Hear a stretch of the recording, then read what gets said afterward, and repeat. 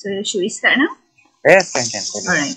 Okay, Bismillahirrahmanirrahim. Assalamualaikum warahmatullahi wabarakatuh to everyone, and good morning to everyone present. My name is SYAHIRAH and I'll be your host for today's official online interview session. This interview session is required to be conducted because of our assignment in one of our core courses that we're taking this semester, which is Introduction to Public Relations, BKK 20703.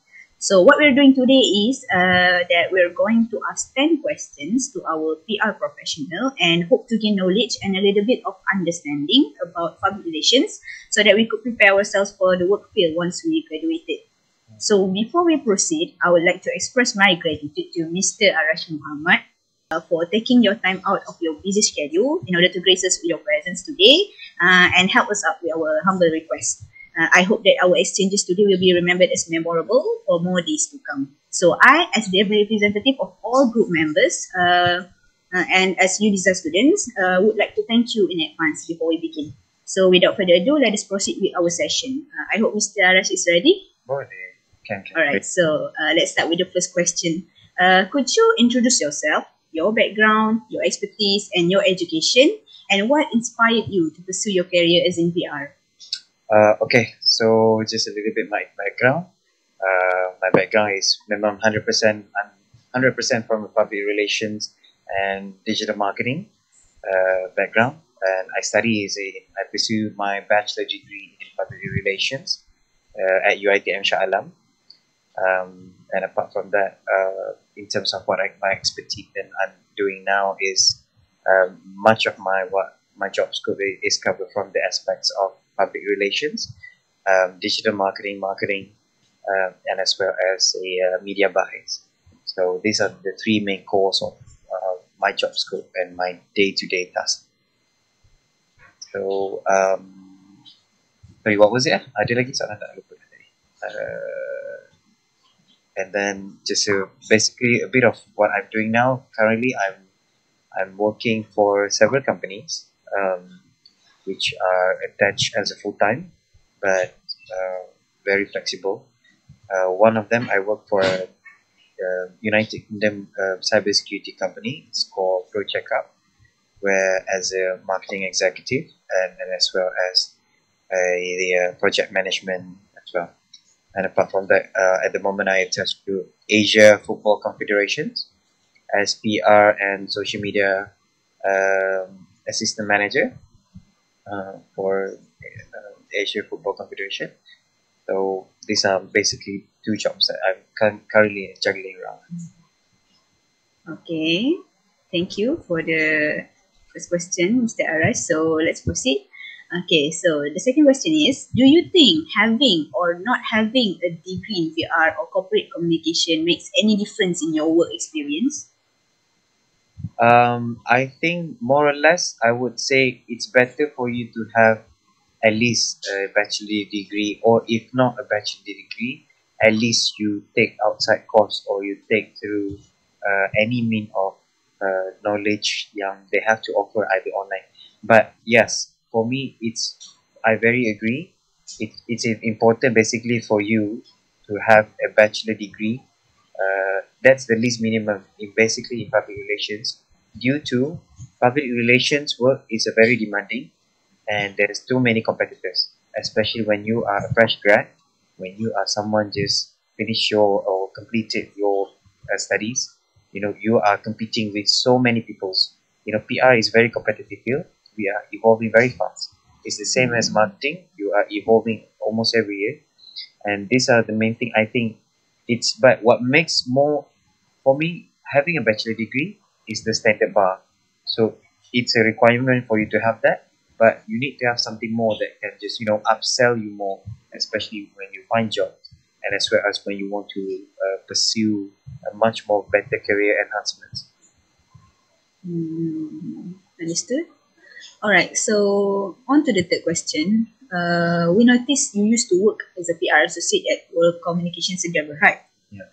So during COVID, in the midst of shock, what were your primary responsibilities or main role as a newly employed PR associate at the time? Okay, so talking a bit back, one of my working experience for World Communication that was during pandemic 2020-2021, it was a new experience for sure for everyone else, including me myself. But what much of my job at the time is covered 100% from PR aspect. We still, it just much of the work is remained the same as it was before the pandemic. It's just much of it just transition from being much more physical interaction to online and virtual. Much to say, if, from physical meeting we convert into online meeting, physical events, conference, we just everything will be converted into online events, conference, webinar, and so on.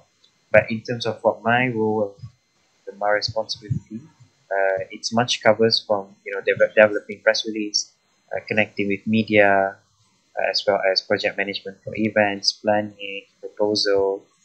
All this works behind the scene in terms of making any programs, any events, any conference, successful. Especially as well, including for the media side.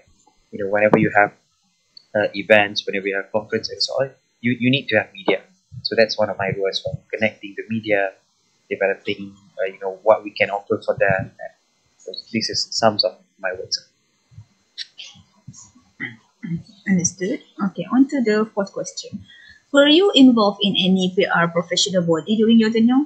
Was it local or international? So in terms of body, when I was working for World Communication, I did attach a moment with a local PR association. Sorry, I forgot what's the name. It's called the Public Relations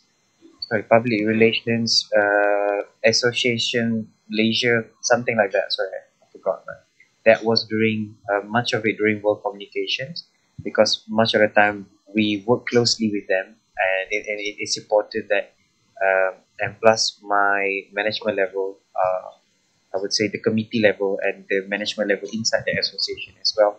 So it's quite a requirement us as a staff. We need to be a part of the part of that body of institution as well. So a little bit of what we do is we connecting all these PR minded people.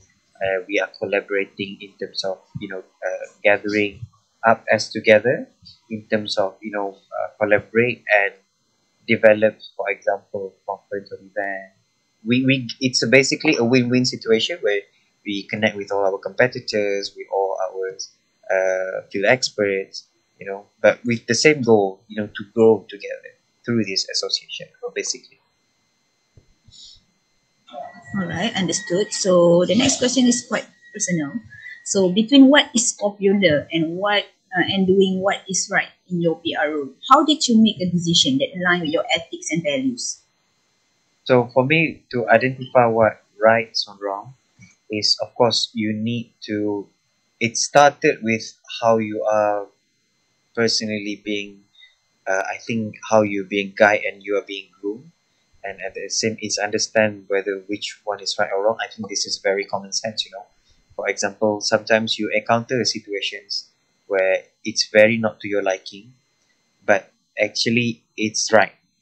Sometimes you have to put yourself, or in certain time you need to put the organization that you work with first before yourself, and sometimes much of the time you have to put yourself first before your organization. It depends on what kind of the situation is and how badly it could kind of impact you. But much of the times we as a PR, we are bound to be truthful, and as well as especially in PR we not try to manipulate. I mean, it's how do I say this? It's basic PR work is manipulation. That's what we do. We manipulate, but there's a limitation on what we manipulate, on what we are. We don't go over the board. We manipulate as long as doesn't completely change the story, or it doesn't affect the other people's side. We just manipulate. For example, especially when it comes to crisis management, when your organization or your company, being accused of this certain allegation or accusation or something virus, for example, that happened. It's your job as a PR how you want to overcome this, how you want to turn this over. If you know that this is actually doesn't happen to your company, so how you want to turn it over. For example, you have a press conference where you need to have a very proper script for your spokesperson of the company, representative of the company, or even CEO of your company, for this press conference to clarify that everything is like this and so on. Yeah. Okay, sure. Alright, on to the next question. How have your day-to-day responsibilities evolved or differed between your role as a PR associate and as a corporate communication executive? Is it any different? Yeah. So corporate communication and PR, there might be some say quite same, but they are not basically. Basically, what corporate communication, we much more of just managing the corporate side. What I mean is that corporate communication can be in terms of you managing the company's social media, you managing the company's website, you managing the company, or in terms of through the company media channels, website, newsletters, for example, those things are part of your job. But when it comes to, for me, in terms of for PR side, it's much more you engaging with the media. That's one thing. But of course, you are engaging with public, but in a different way, through media releases, through developing specific campaigns. For example, we develop a campaign. Let's say you work for Lotus, a very big brand of retails.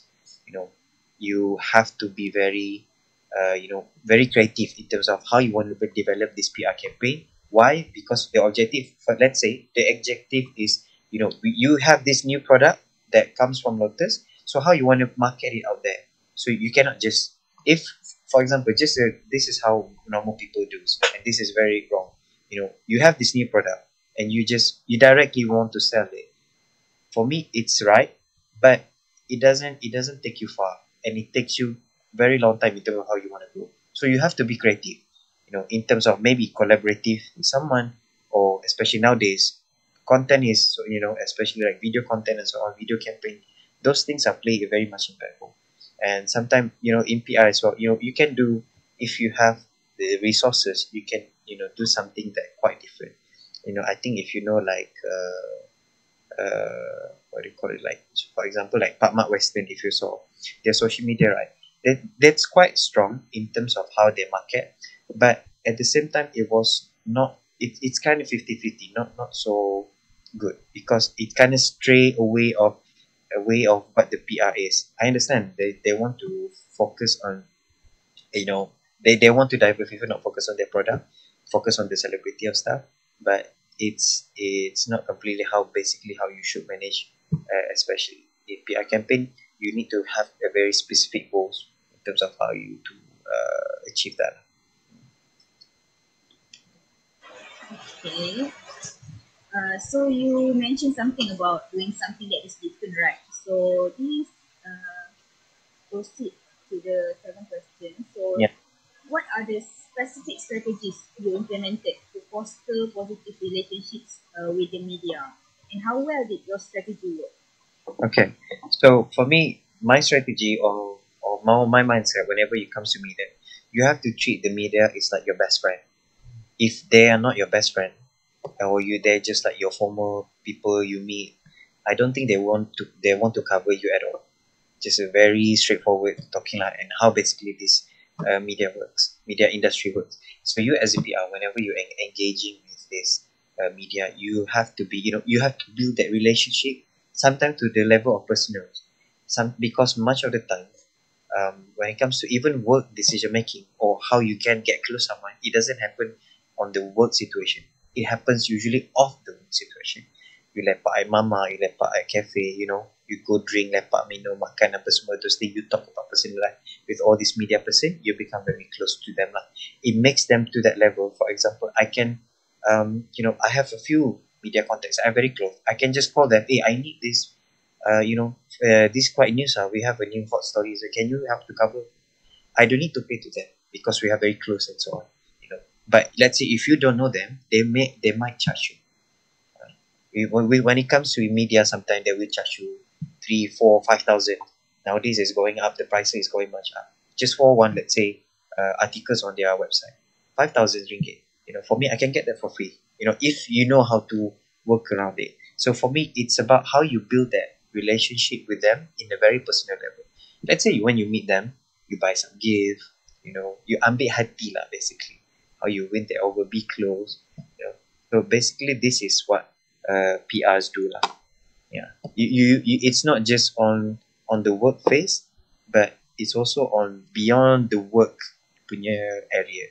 Sometimes you have to go beyond, but that's what PR is. It's about you have to be able to adapt yourself in those kind of variable situations, but still you're not stray away from your goals. You have a goal to achieve. Yeah. Right, understood. Alright, so on to the next question. Could you share a specific campaign you were involved in at either World Communications in Berhad or at Halal Development Corporation Berhad? What are the objectives and your role in it? Sure. So one of our example I can give for World Communication, we have campaign. This one was for one of our client. Our client was Giant, one of big retails, wholesale as well. Giant, they have, it was in 2021.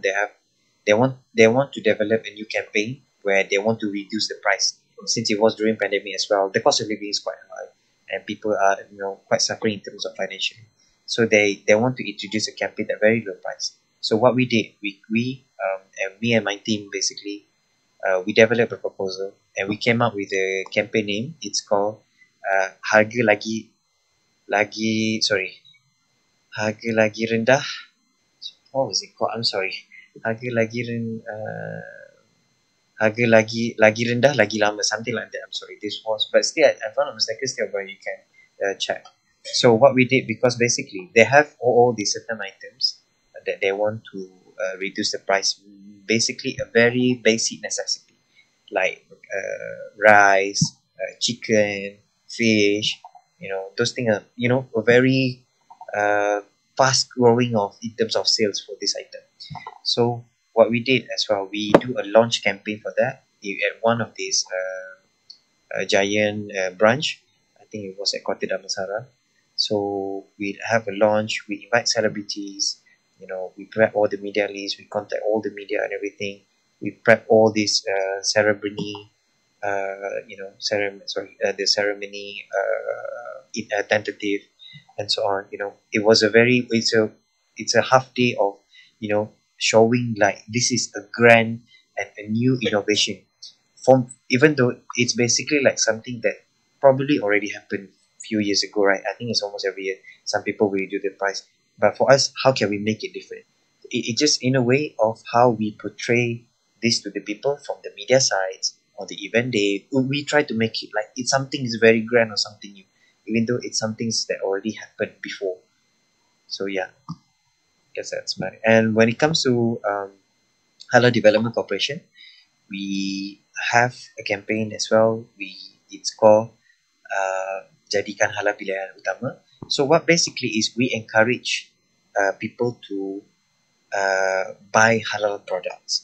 So we have like you can call like member of association, a company that under us that they have this very local product halal that they want to enter the market, or they're just in the market. So it's our job in terms of we developing a separate a specific campaign how we want to market their products very creatively and help them to grow. So we have this Jadikan Halal Pilihan Utama to encourage people to buy these halal products, to show that, hey, our local product is the same level as the product that we import from overseas and so on.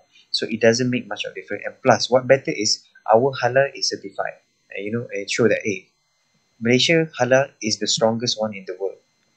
We highlight all these key features. It shows that, better local product is the same quality as you buying the overseas one or the common one that we buy every day sometimes. Yeah. For example, like Milo. Milo is from Nestle. It's basically from overseas. So we have like a local brand. Let's say this called Coco drinks or something like that. We try to much upscale on that state. Try to change it in terms of getting a new traction of the audience. Okay, understood. So next question. How do you believe your role as a PR associate contributed to building and maintaining the company's brand image? So you as a PR, how do you managing your role and everything is for me is how you act and how your attitude, how your personality, how you portray yourself to the other people, to everyone you meet every day, especially in your work.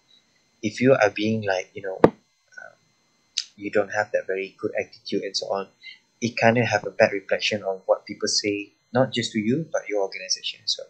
So for me, when I was working with WorldCom, my boss always groomed me that you have to be a very cool person 24/7, because we work beyond the working hour. We don't work 9 to 5. We don't work just like Monday to Friday. We work even time on Sunday, even though when I'm outside. So we have to, be a cool person whenever whenever people are coming to us. You have to be cool. Like, yes, how can we assist you? Anything else?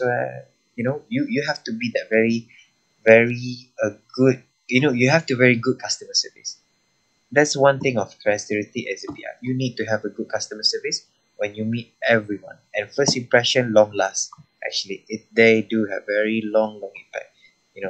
And first impression is usually the hardest thing to change, especially if you messed up in the first one. So for me, it's about your attitude, your personality. As for example, you have a meeting with the client and you come late. What do you think the client think to you, right? Think you are not very or not punctual and so on. Those things as well. For me, if I put myself in the client, I would think that, oh, this guy is late. I guess this is how this company works. Get what I mean? Or they are not that punctual. People that have this kind of assumption and this kind of thinking, perception towards others' organization as well. So those things in working in PR, you have to be very careful. So many things that you have to, but all these things you only learn once you work and you observe. You always have to be mindful, especially in PR. You have always to be mindful. Okay, so you mentioned crisis management before. So have you ever been involved in crisis communication management? And what are the strategies you employ? And what lessons do you learn from it?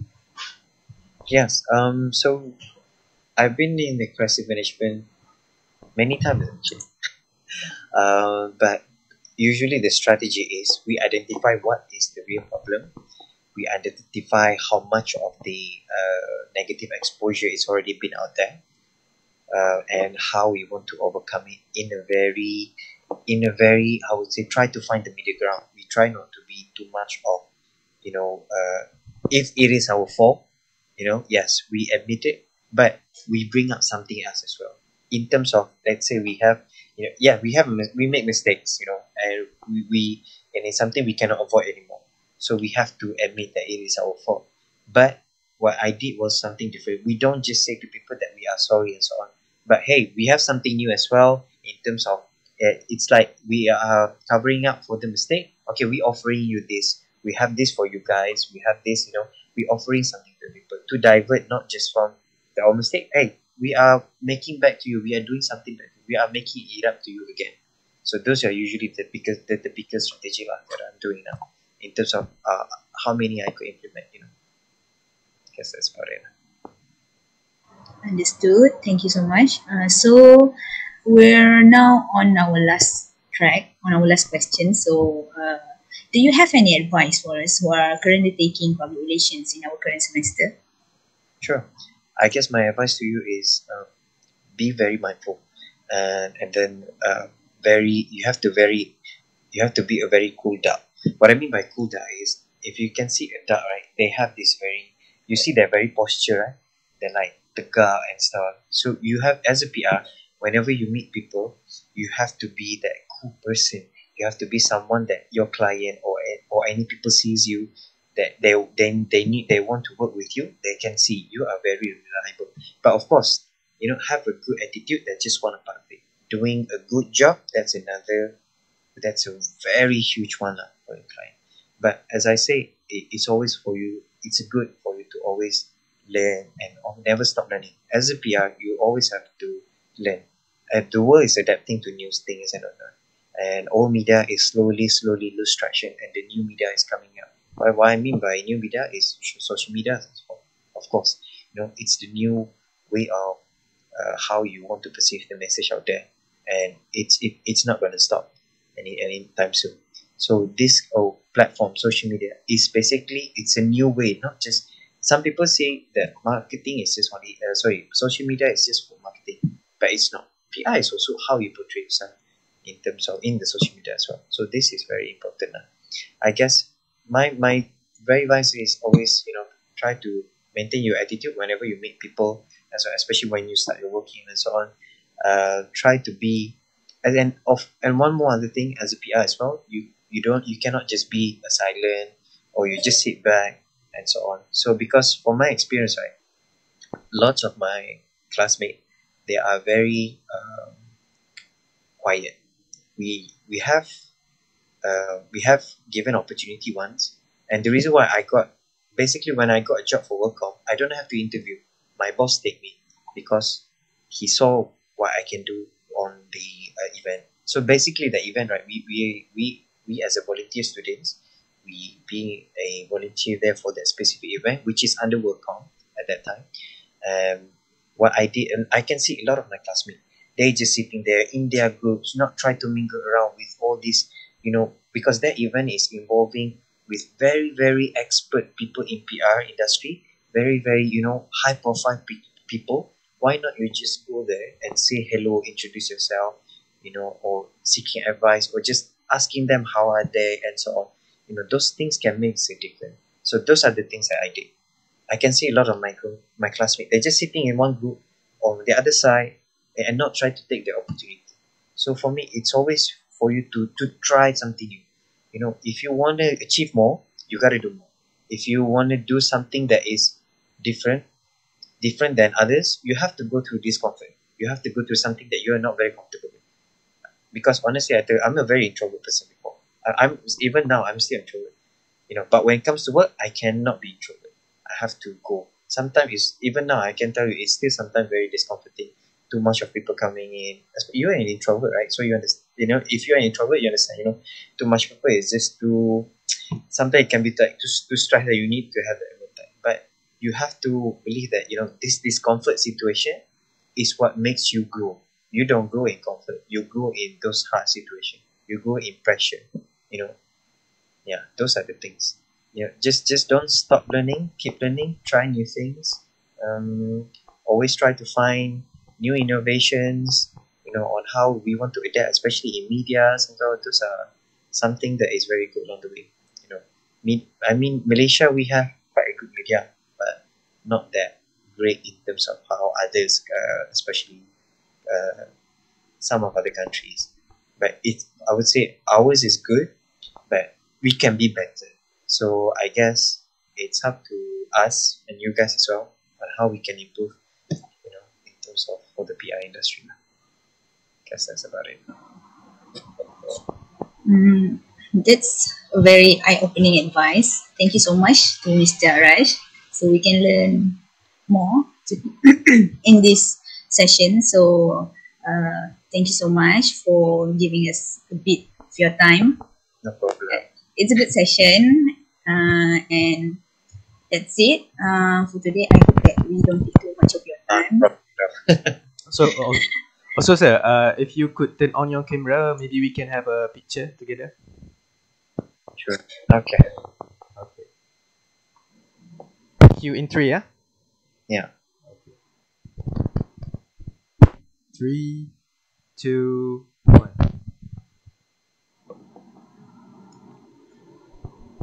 Okay, thank you very much, sir. All right.